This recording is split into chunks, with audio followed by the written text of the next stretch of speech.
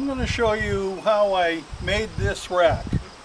And the reason I made it is because it's great for laying across a couple of sawhorses, and when you want to put a sheet of plywood on it, cut out other sheet goods like plywood, and it holds it flat and the parts don't fall all over the place.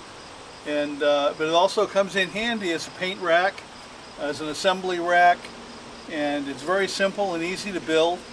And I'll show the process, but if you'd like a set of plans, I'll put a link in the description.